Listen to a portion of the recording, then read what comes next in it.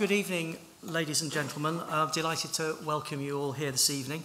My name's Neil Ward. I'm the Pro-Vice Chancellor for Academic Affairs here at UEA. I'm thrilled to see so many people, colleagues and students here, and it gives me great pleasure to welcome so many visitors to UEA as well. Our speaker for this evening is Professor George Mackay from the School of Art, Media and American Studies. George became Professor of Media Studies at UEA in 2014. And in addition to this role, George has been an Arts and Humanities Research Council Leadership Fellow for the AHRC's Connected Communities Programme since 2012. This involves work with the AHRC and a large number of award holders and community organisations and partners on the programme. Additionally, George undertakes his own research around community cultures, disability arts, festivals, and music, which includes the organising and delivery of events with partners. His position as Leadership Fellow was renewed for a further 3-year period in September 2015. George's research interests are broadly around questions of practices of cultural politics, and more specifically in the areas of alternative cultures, media and lifestyles, popular music from punk to jazz, festivals, collaborative research, community music and participatory arts, and disability in music, and gardening.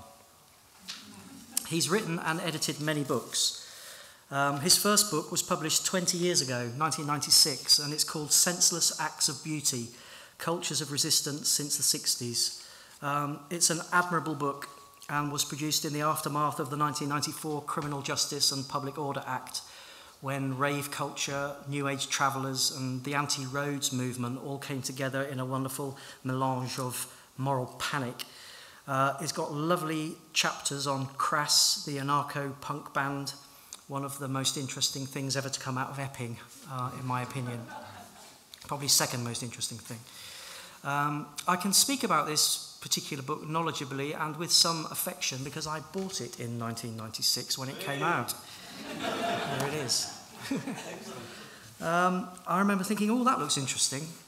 I was teaching and researching in environmental politics at the time, and my students at Newcastle University were very interested in direct action and activism, and I was writing about Surfers Against Sewage, who are protesting about bathing water pollution and used to campaign with a 10-foot inflatable turd. So the book had something to say to me about a new culture of resistance and direct action. And that's how I personally became involved with George's work. It's a measure of the esteem and affection that I attach to this particular book that I have moved offices 8 times since 1996, and each time I have a jolly good clear out of my books, but I still have Senseless Acts of Beauty on my shelf. So I wanted to take the opportunity to do a random act of kindness by complimenting George on his Senseless Acts of Beauty. Times have moved on, and so has George, and amongst his other books are DIY Culture, Party and Protest in 90s Britain, which is published by Verso, Glastonbury, A Very English Fair, published in 2000, Community Music, a handbook, Circular Breathing, The Cultural Politics of Jazz in Britain, published in 2005, Radical Gardening, Politics, Idealism and Rebellion in the Garden, in 2011, and Shaking All Over, Popular Music and Disability, published by Michigan University Press in 2013. And I think his most recent book is The Pop Festival, History, Media, Music and Culture. His website is georgemackay.org, and there are many more writings and videos that can be accessed there. During his academic career, he's been the recipient of around 30 grants and awards, and these currently include 2 projects with festivals, collaborating with the EFG London Jazz Festival on the Arts and Humanities Research Council's Impact of Festivals project as part of an international consortium with academics and festival organisers on the EU Heritage Plus programme. The project, I think, is called Cultural Heritage and Improvised Music in European Festivals. And as with all European projects, you need an acronym, and the acronym is rather appropriately CHIME, Cultural Heritage and Improvised Music in European Festivals. At UEA, we're extremely proud of the work that our colleagues are undertaking in finding solutions to the big global challenges of our day, but also deepening our understanding of the society in which we find ourselves, and at the same time making their own important and creative contributions to contemporary culture. George is taking a leading role in ensuring that the study undertaken at universities like UEA is genuinely connected to people's experiences and concerns. And you don't have to spend very long perusing his website to see that he's a real public intellectual in his work. So please join me in welcoming Professor George Mackay to give his inaugural lecture this evening.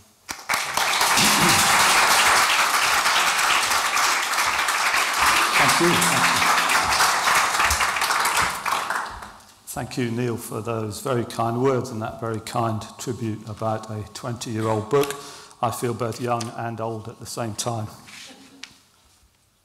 I came back to Norwich about a year and a bit ago to work at the UEA, and I must say I'm delighted to be working in this institution. It's a fabulous place to be, and I'm very grateful for the honour of having an inaugural. Actually, I've been a professor for 17 years, and in neither of the other two universities I worked in did they manage to give me an inaugural. I don't know why.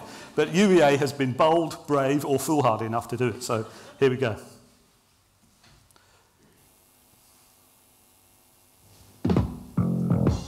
I'm Charly.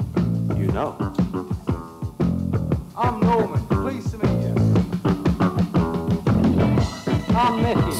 Hello. Welcome.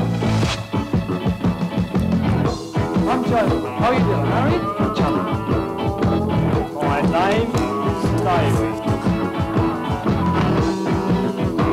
And I'm here. And? Guess what? I want to be straight. Yeah, and I'm George, and I wonder if I want to be straight too. But what does that mean?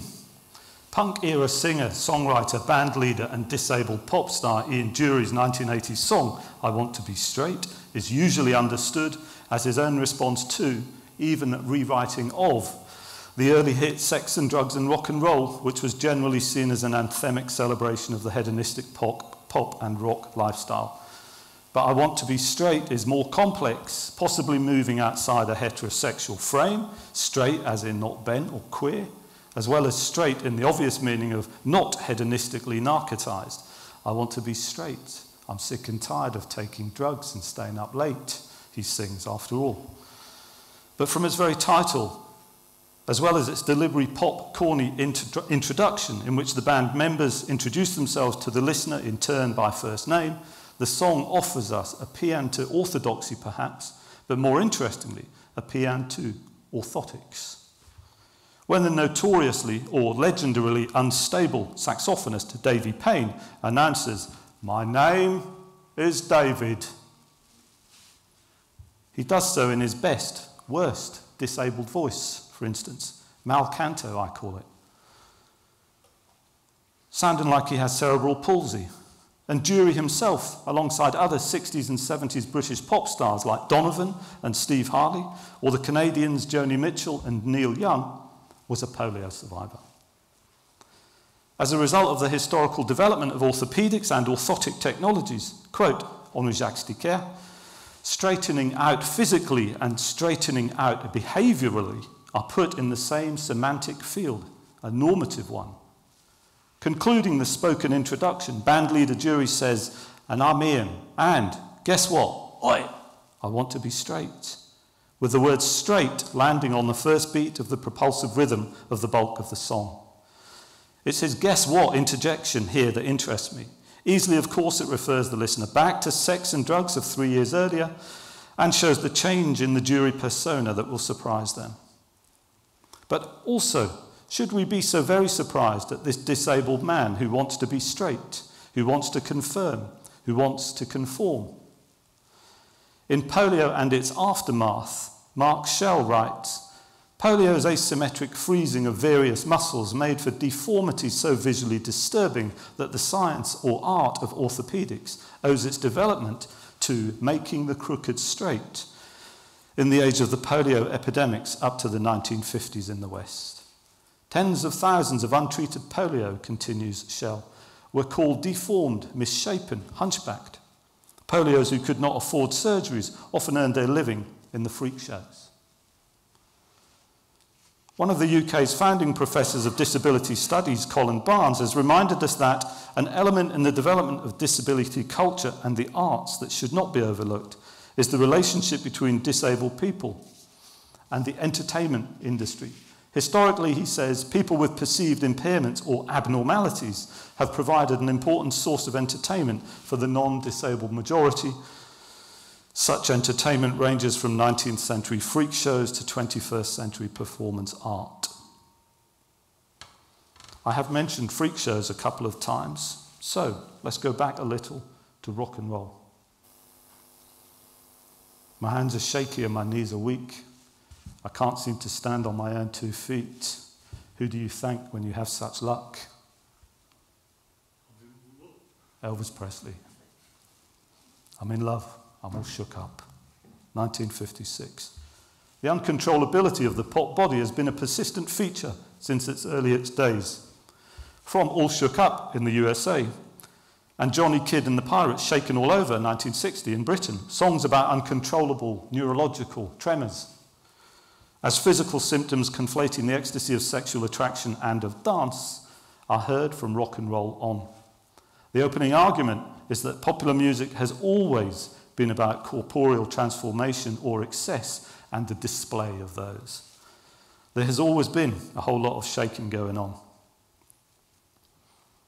Some pop disabilities are among those which, like the freak shows of 19th century America, could offer what Rosemary Garland Thompson calls a counter-narrative of peculiarity as eminence, in which infrequent could mean authenticity, authority, even status. So from rock and roll, for instance, we might consider Gene Vincent. Watch his little dance with the mic stand.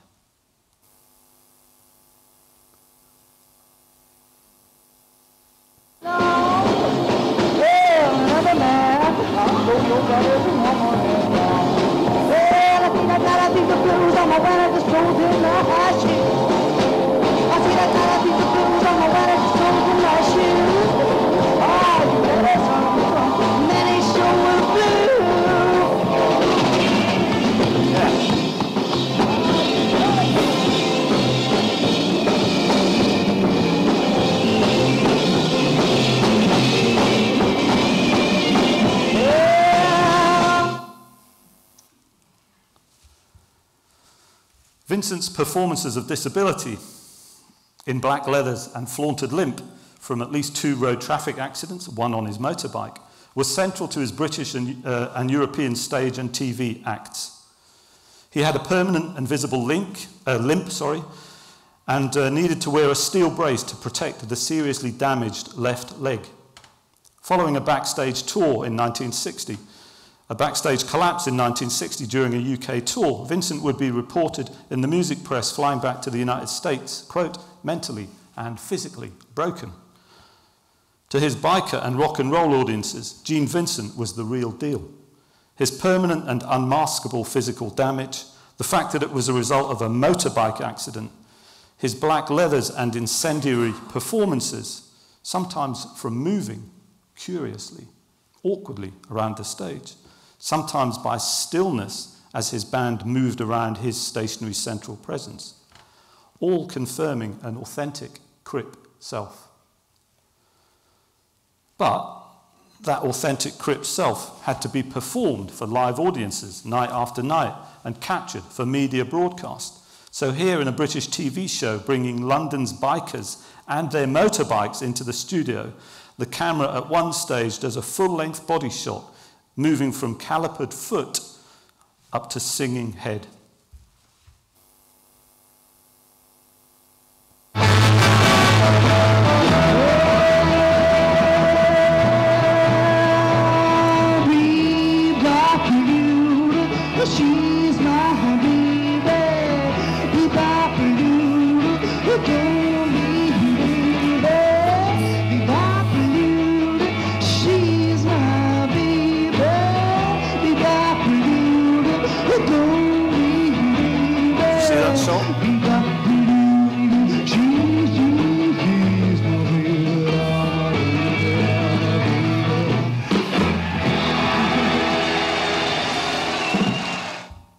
British producer Jack Good famously instructed Vincent to exaggerate his disability for the camera with the words, "Limp, you bugger, limp."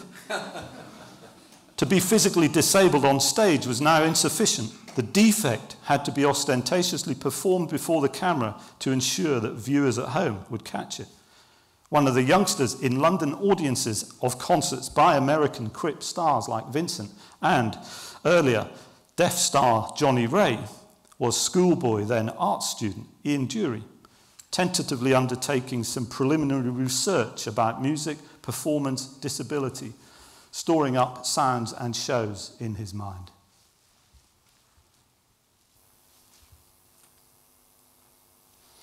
This research originates from a special issue of the journal Popular Music I edited in 2009 on disability and pop.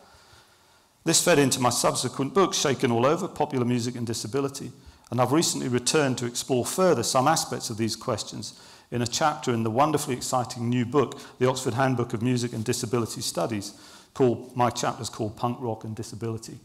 My book turned up last week, but it's got 42 chapters, and I didn't dare read the other 41 in case they invalidated or undercut my entire argument for tonight. But if they do, I'll tell you.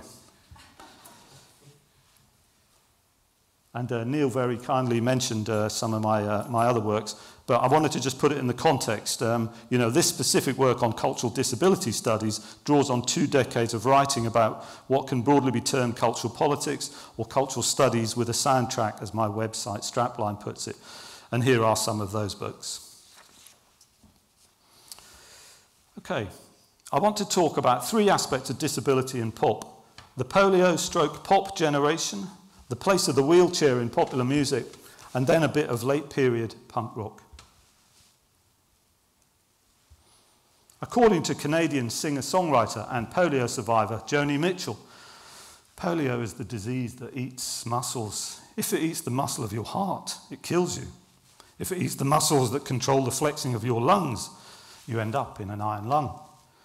If it eats the muscle of your leg, it withers, or of your arm, it withers. In my case, it ate muscles in my back. The same thing happened with Neil Young.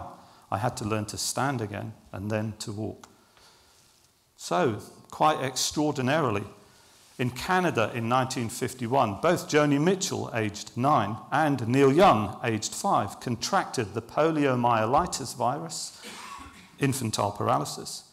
In Young's case, as his father wrote at the time, overnight, the child moved like a mechanical man, jerkily, holding his head in a tense position. Home after a short period of hospital isolation, the boy told his father, "Polio is the worst cold there is." In Christopher J. Rutty's view, the 1970 Young song, Helpless, contains his childhood memories of the experience of the disease. The song focuses on the moment, the location, and the aftermath, both immediate and long-term, of the boy's contraction of the virus. And I particularly like this short extract because it shows both Neil Young and Joni Mitchell on backing vocals. So we have here the 2 Canadian polios singing his polio song together.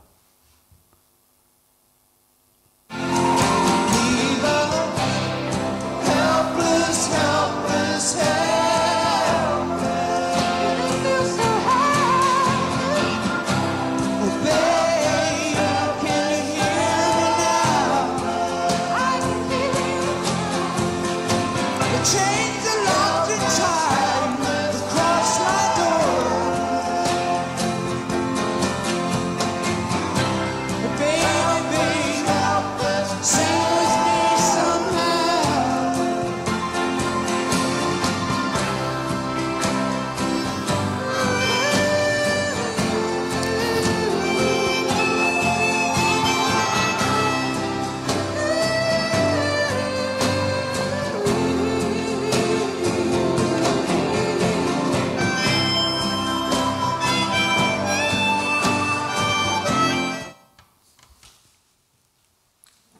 The title is also a kind of single-word chorus and is repeated in groups of 4 by backing singers.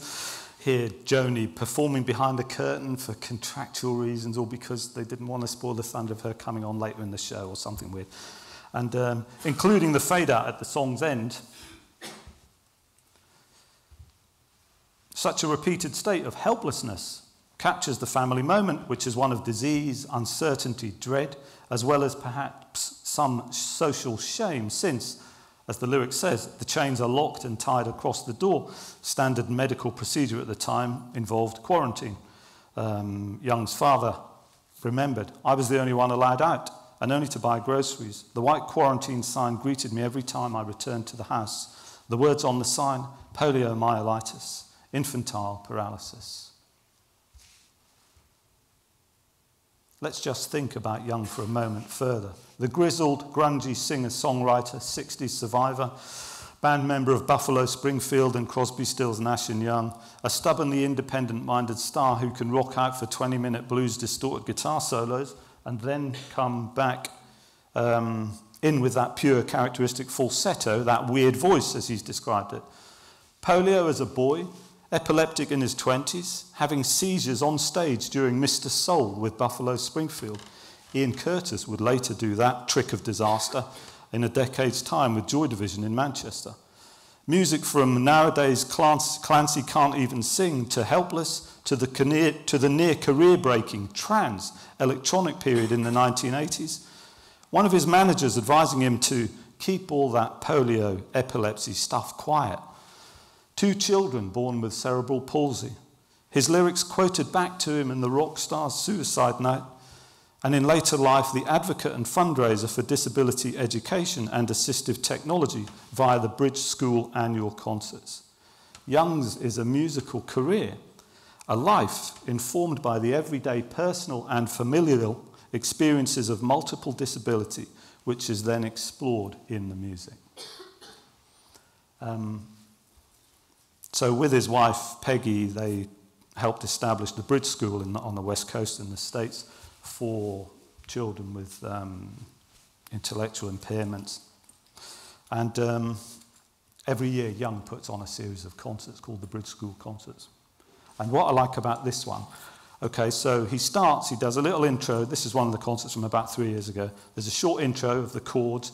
Everyone knows what's coming because it's Heart of Gold and everyone recognises it. The crowd cheers. And Young moves up to the mic, facing the audience, as though he's going to sing the song to them.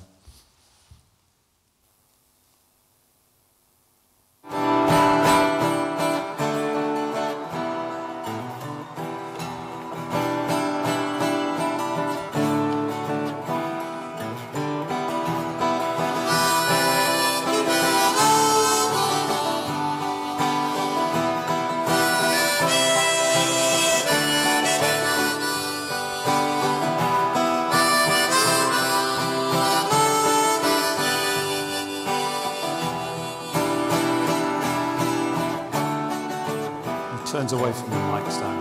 I wanna live. Sings the song to the kids at the back of the stage. I've been a miner for a heart of gold. It's these expressions. Turned his back on the main audience. That keep me searching for a heart of gold. And I'm getting old.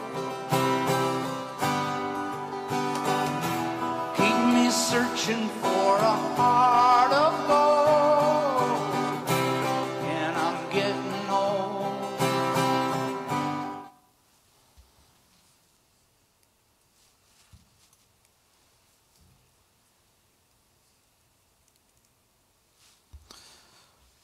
As for Joni Mitchell, there are important considerations concerning the weakened physical body's capacity to make music for the instrumentalists among these polio survivors, especially perhaps those from blues, jazz, and jazz-tinged musics who valorized...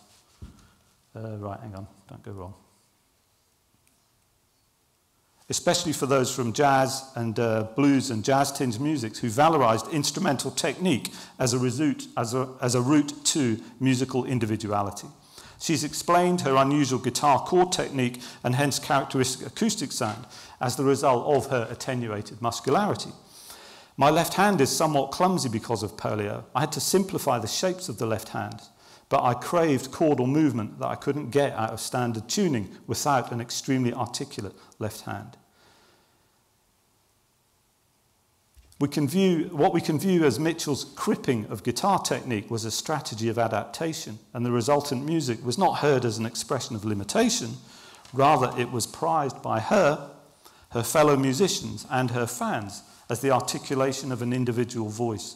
Good thing I couldn't play standard because it came out original, she said. Let's stay with the polio pop theme for a few more minutes, for it is a surprisingly rich and vibrant culture. Polio dancing. This is a really weak pun, right? You know, pole dancing? Well, I called it polio dancing. I sort of think it doesn't work. In Kingston, Jamaica, in the early 1960s, some of the polio boys at the residential Mona Rehabilitation Centre met and would later get together to form a band, a close vocal harmony trio in the style of the Wailers. They were called Israel Vibration. As with many polio artists, the fact of childhood institutionalization was formative for the group. We can view this as an instance of the artistic compensation of the isolate.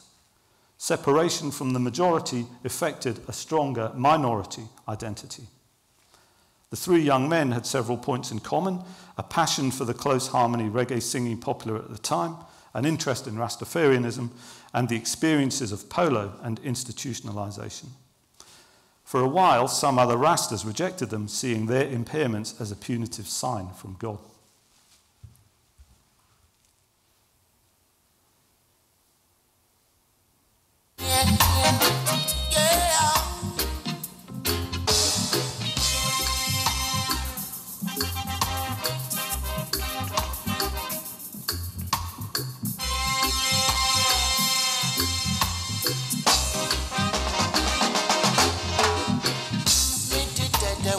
Cock up tubbies, when them jam up arrows, Sir George and Emperor Fate, in a the old fence vibrate, rude boy a shuffling, rude boy shuffle kinky reggae, back way with your muffling, yeah, say, rude boy a skanky.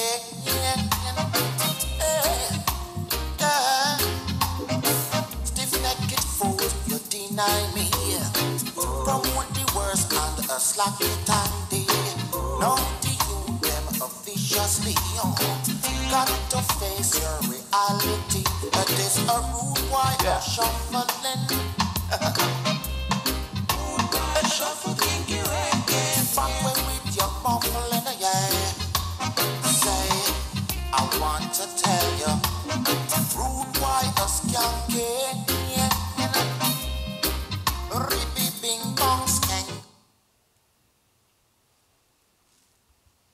Occasionally, Israel Vibration sings songs that resonate with their experience of impairment, while even the reggae accompaniment, with its characteristic and insistent offbeat rhythm and chords, seems suddenly more fitting for musicians with mobility difficulties, where a lilt is no longer so far removed from a limp.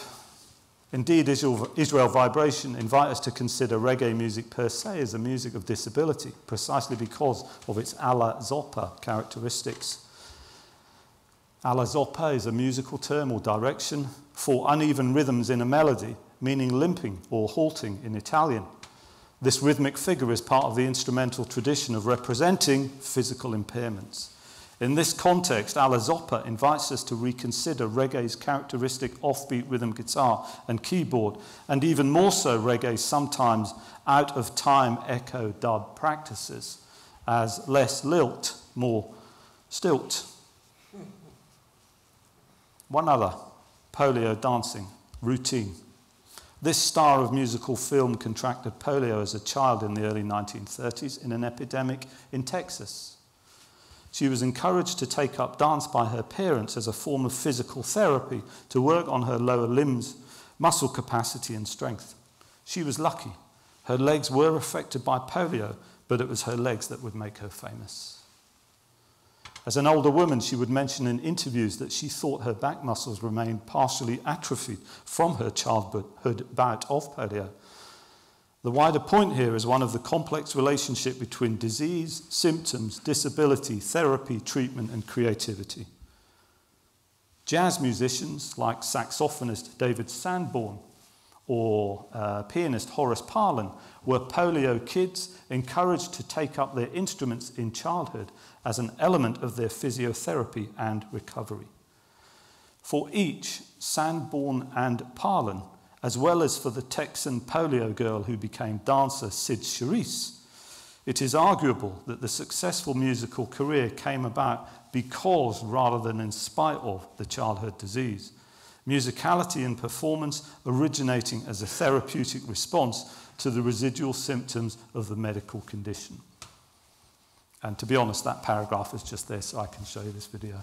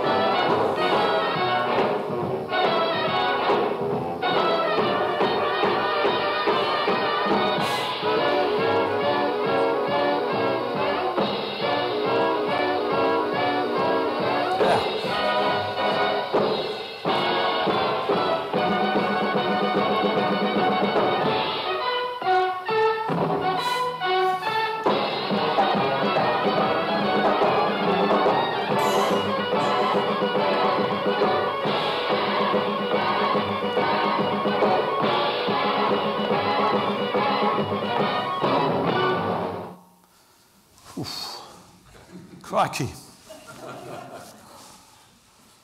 One of the YouTube comments when I was researching this, that's one of the nice things about this work, you can watch YouTube and call it research, was the best legs in the history of legs. What is it Ian Dury sings in one of his pieces called The Body Song? The leg, a source of much delight, it carries weight and governs height. I mean, I think there's a bit more going on with these legs. Just look at the effect they're having on Gene Kelly. And even the door at the back of the club door has a kind of eye shape on it. There's a lot of gazing going on in that scene from Singing in the Rain. Okay, wheelchairs. I want now to turn and look at three different mediations of the singer in a wheelchair from film and television from the 1940s to the 80s.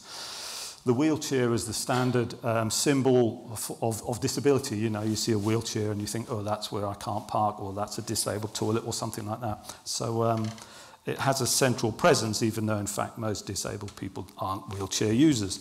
But nonetheless, it's an interesting sort of position to consider and topic. They may help us to think about the normative perspective on physical disability that endlessly confirms what the late Tobin Siebers has called the ideology of ability. To do this, we can first see a direct pop statement of the ideology of ability from a 1969 hit single. This is the fact that... It's hard to love a man whose legs are bent and paralyzed.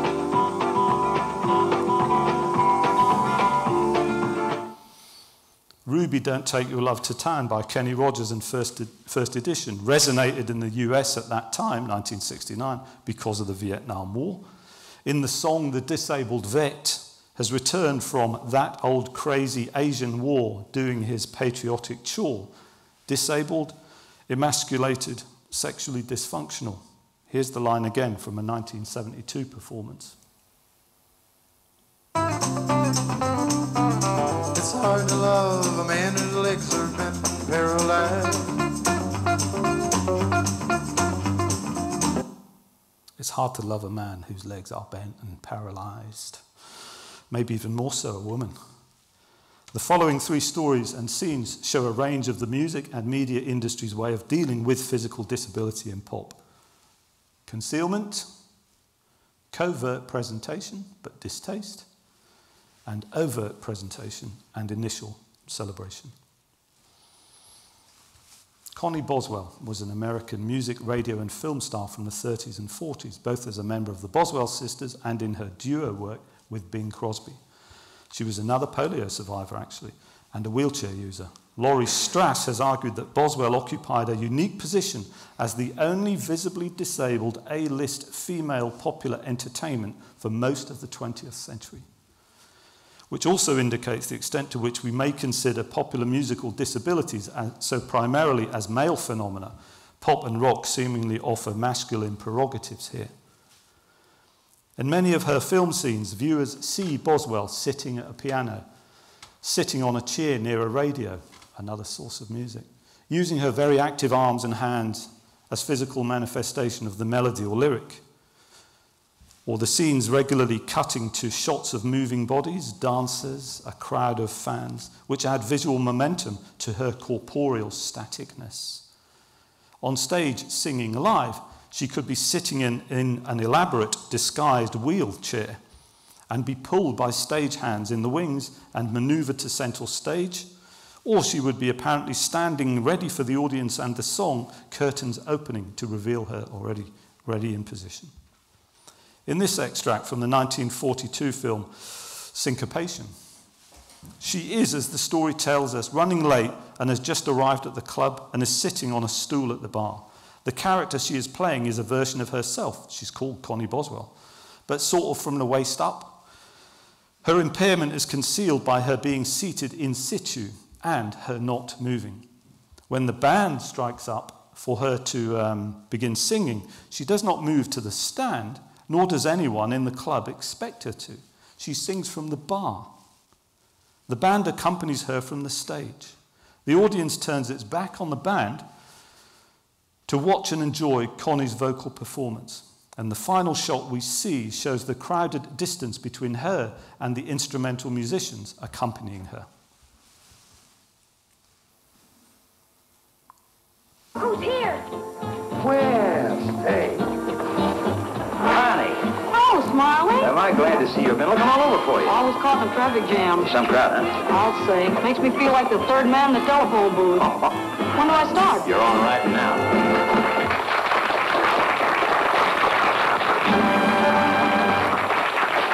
Ladies and gentlemen, friendship is a wonderful thing, and here's the proof of it. We have with us tonight a little lady that came down here just to send the Jive Club off to a flying start, singing a brand new song as only she can sing it, Connee Boswell.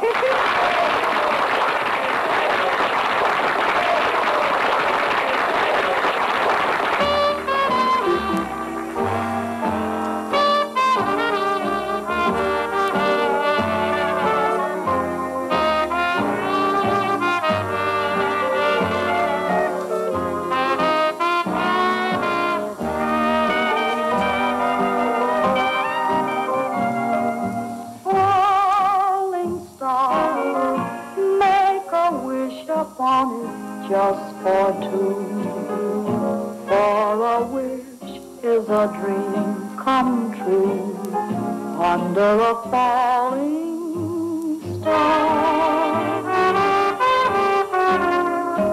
Falling star, what a melody. Must be the love interest, right? Seems to me Connie should be the love interest. And we knew it was ours to share. Under a falling they star. Let clouds conceal you, let treble music bring a passing tear. When they reveal you, that treble music's gonna disappear.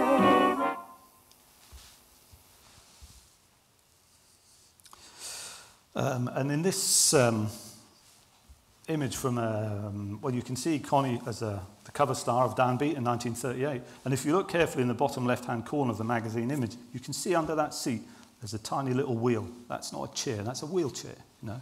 And this is another instance of sort of Connie's disabled presence, disabled absence, and the covert nature of things at that time.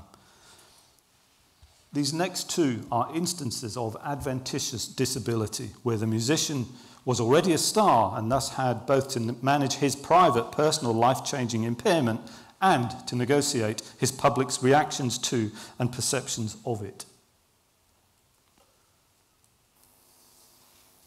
The English singer and drummer Robert Wyatt's own mediated public reappearance as a star with paraplegia took place, accompanied in Wyatt's case with a level of controversy.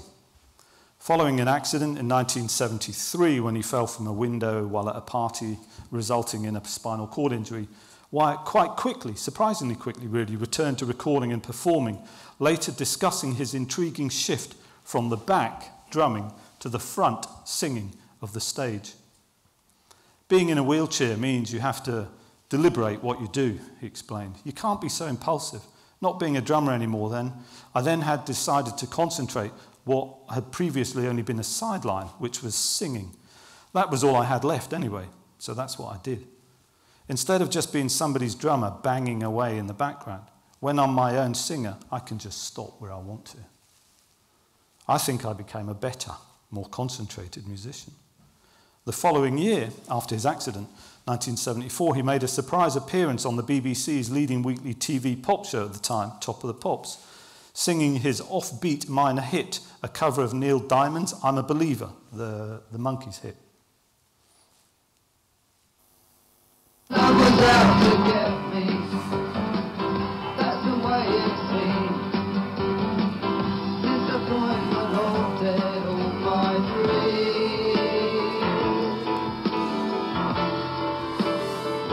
Then I saw her face, now I'm a believer,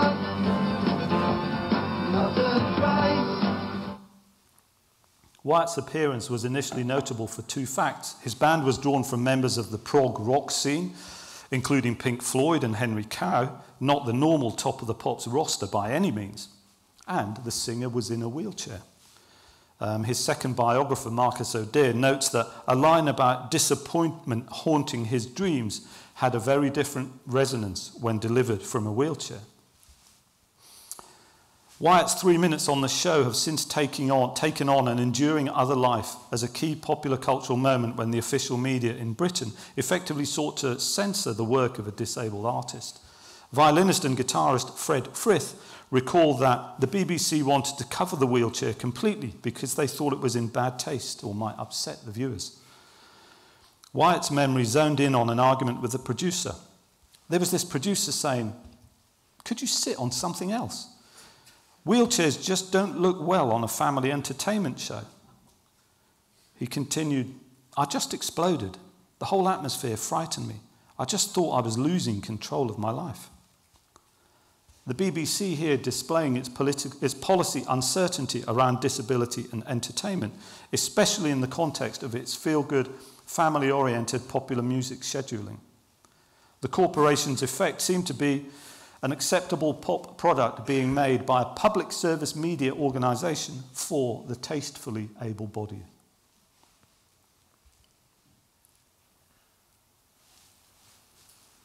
At the height of his success through the 1970s, African-American soul singer Teddy Pendergrass had been first lead singer with Harold Melvin in the Blue Notes and then a solo artist whose debut album in 1977 went platinum. One of his performative strategies was his women-only concerts, at which he presented a powerful black masculine heterosexuality for female audiences, singing in a characteristically deep voice a repertoire of late-night seductive and romantic soul music. In a car accident in 1982, aged 31, Pendergrass suffered a serious spinal cord injury resulting in paraplegia. As a pop star, he had to negotiate the consequences of his changed life condition and corporeal capacity in public. As he said in his autobiography, while other patients went through their daily routines and had their bad moments under the shade of anonymity, I could not hide from being Teddy Pendergrass, the entertainer. One particularly insensitive article of music journalism some months after his accident both pierced and provoked him. Entitled "Vacancy," in search of the new Pendergrass. It informed readers that Teddy Pendergrass was the cool macho man with just a hint of sensitivity, exuding a kind of animal sexuality that seemed to turn on many females. Since the late 70s, he has been the #1 black male singer sex symbol.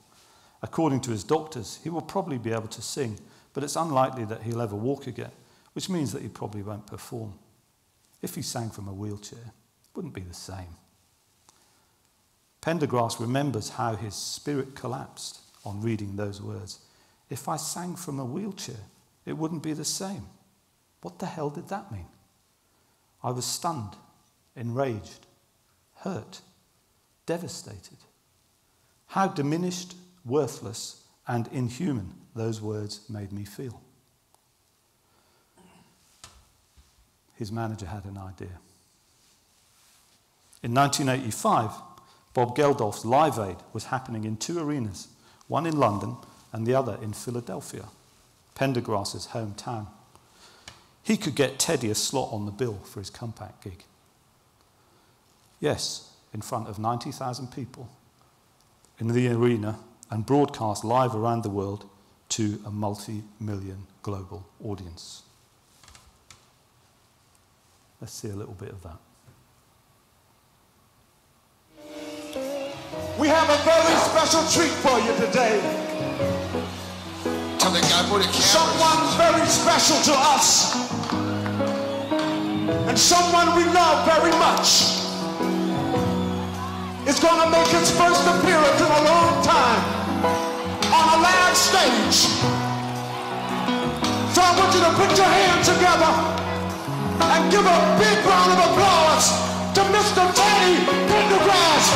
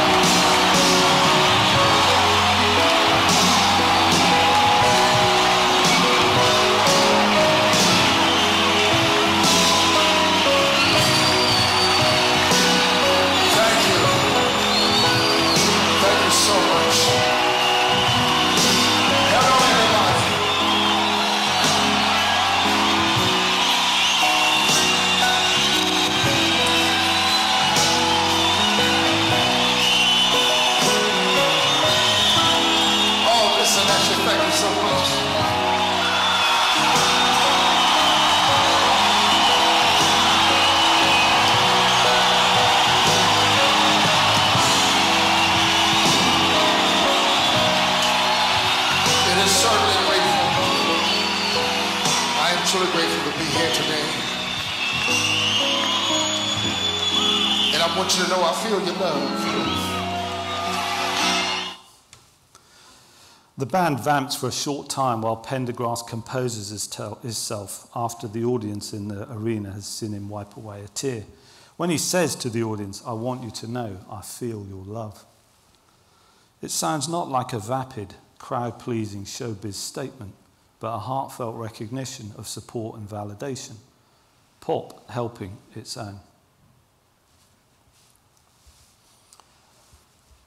I am moving towards my final remarks.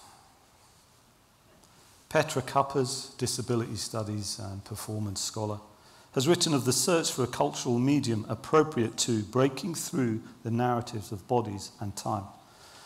I'm suggesting that we think about popular music as such a medium. It deserves inclusion in the debate.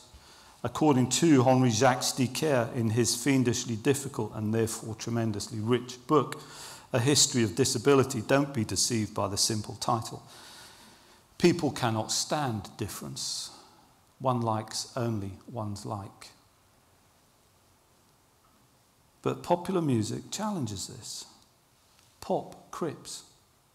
It really can. I want to return to where I began, to Ian Dury, that floor of the jungle. It was, after all, him who got me started on all of this 40 years ago.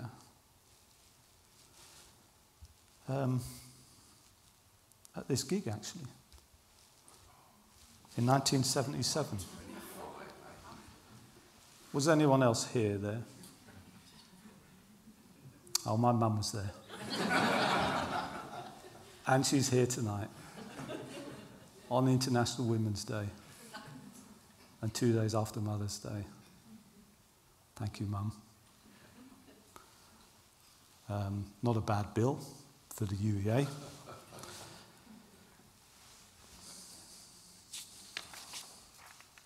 I was a 16-year-old punk rocker with a weird way of walking and, so I was frequently told, an attitude problem. No. On a youthful research trip to my local university, I did a lot of research about music, the body, and politics that year. It remains part of my cultural autopathography.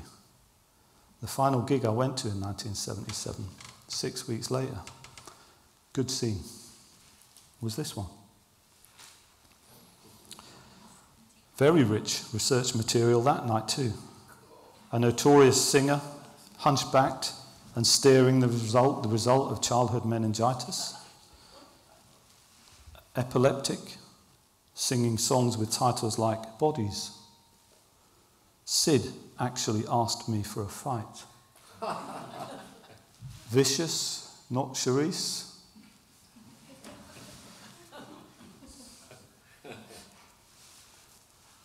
Punk rock as a form or scene has spoken to people with disabilities and been able to do so across several generations of fans and musicians now in its various afterlives. Both punk's aesthetic of anger, as influential anarcho-punk band Crass put it, and its accessibility have been useful in the disability movement's cultural repertoire of contention, and timely for the new kinds of disability radicals coming along who wanted a street confrontation in which the stark, punkish slogan, "Piss on Pity," was a key communication. Punk's archetypal DIY, do-it-yourself formula, this is a chord, this is another, this is a third. Now form a band. Thank you.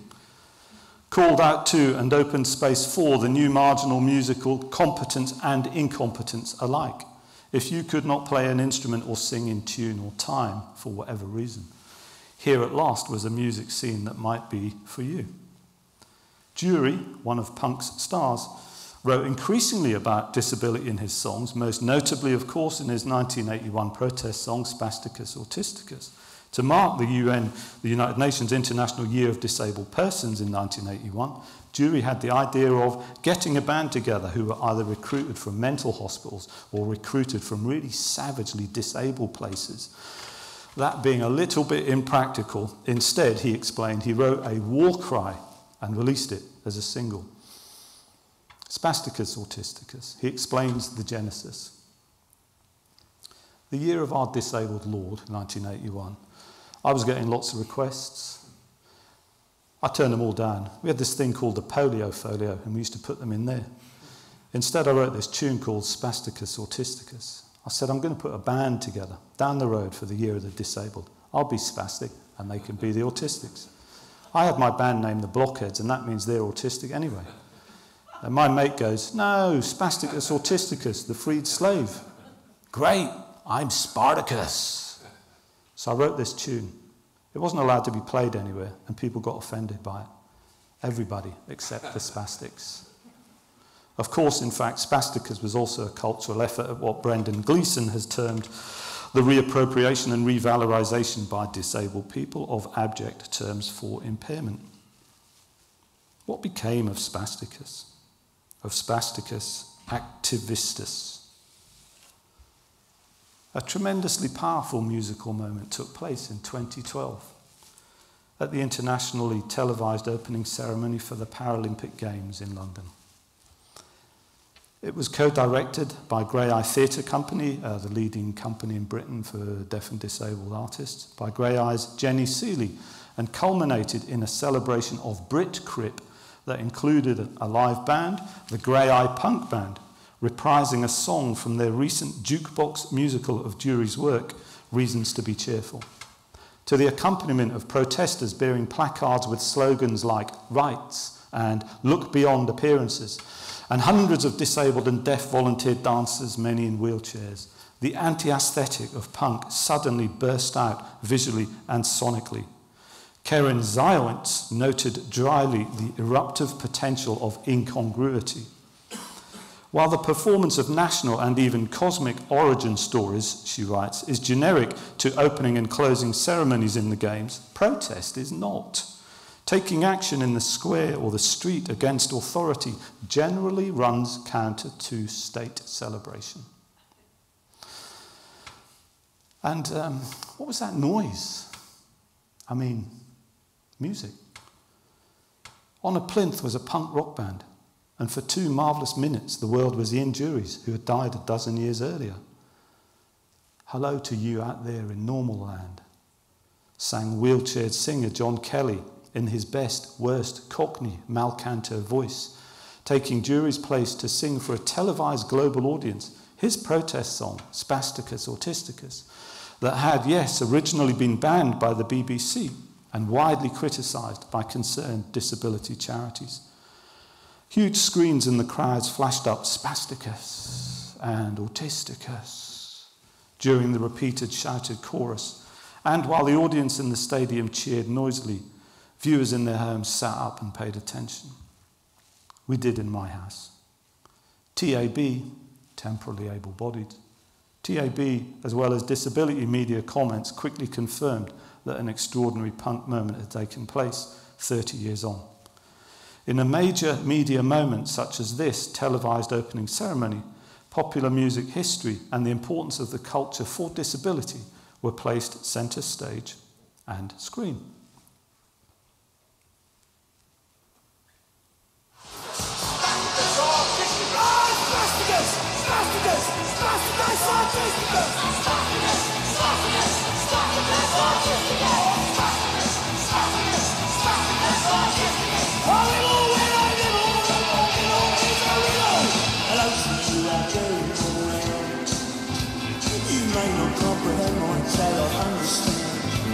Cause up above the window, giving happy looks.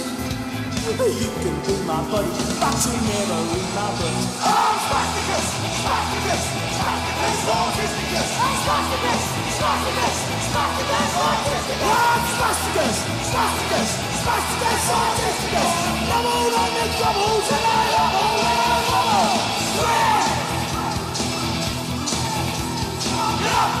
Get up, get down, fall over. Whoa!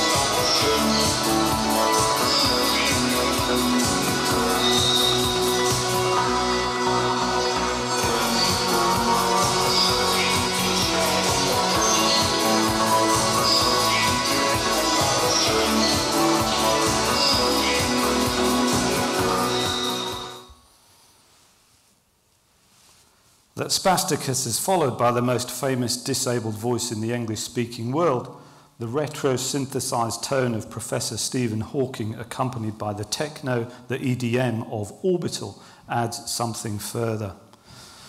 Transform our perception of the universe. The professor insists. That new lead singer on stage with a duo, in his wheelchair. All 3 of them wearing pairs of those cool orbital headlights in the dark. Shining lights, technologized voice, electronic music to help us, to tell us to transform our perception. Transform our perception. Transform our perception of the universe. And then he repeats it. Transform our perception. Transform our perception. Transform our perception of the universe. Thank you.